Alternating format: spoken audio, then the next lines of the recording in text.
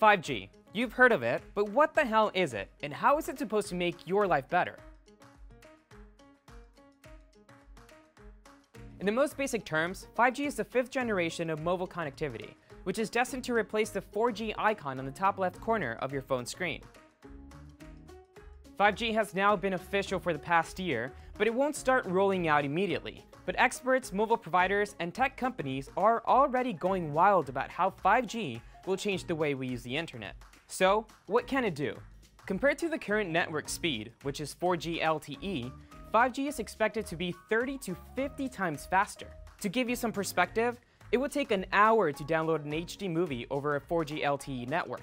But with 5G, the same HD movie would download in mere seconds. That's because it's expected to have download speeds of up to 10 gigabits per second. In a way, getting 5G will be like upgrading from a garden hose to a fire hose. Open wide!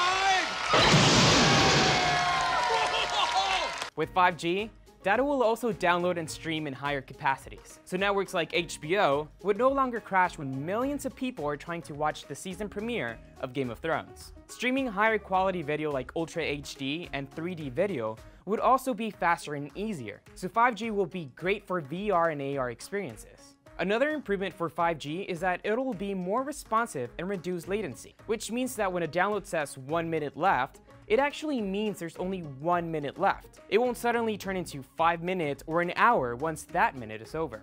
Devices are expected to last longer on a charge with a 5G connection, since it will supposedly be more power efficient. Experts claim batteries will last 10 times longer than when fetching data from a 4G connection. Of course, all of these promises should be taken with a grain of salt. Advertised network speeds are usually heavily marketed but don't live up to the expectation. For example, 4G LTE is advertised as being capable of running up to 10 times faster than 3G.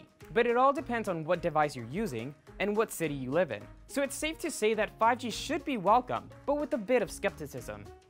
US carriers' target for full 5G implementation is by 2020. But that's an ambitious goal, since it's a whole infrastructure that needs to be built nationwide, consisting of new devices and networks. However, companies such as Verizon, at&t, and T-Mobile have already started running 5G trials in major cities across the country, including New York, Dallas, LA, and Atlanta. But even if you live in those cities, you won't be able to access 5G speeds because your phone doesn't support it. You'll have to wait until next year to start seeing 5G-enabled smartphones. Wireless networks have been evolving approximately every 10 years since 1G was implemented in 1982.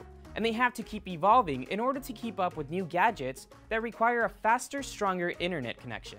But since no one is actually using 5G at the moment, it's still hard to know what it can and can't do. Regardless, it's good to know that new speeds are on the horizon.